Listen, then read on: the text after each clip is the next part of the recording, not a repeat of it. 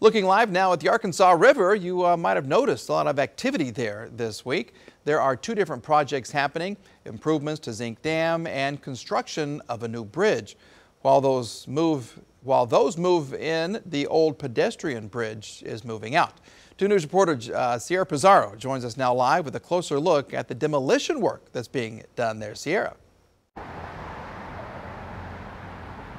So the Zinc Dam project actually got started in October, but Tulsans are only now taking notice because half of the iconic, and some might even say historic, pedestrian bridge is half gone. It's just over my right shoulder, and it's going to be completely gone in about a month.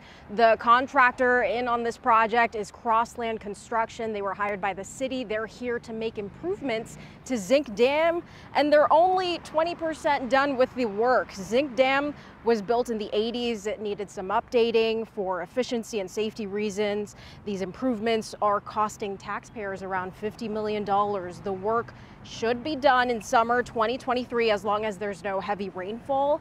They built a coffer dam that's keeping the Arkansas River out of the team's work zone. Which is the sand structure you can see behind me going around. That's what keeps the river out of our work zone. And if that gets washed out, that delays us. We have to rebuild it.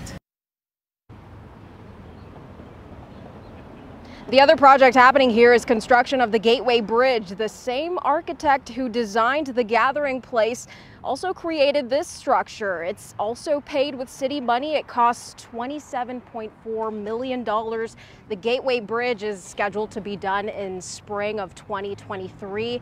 It's going to have room for both pedestrians and cyclists. Live in Tulsa, I'm Sierra Pizarro, 2 News.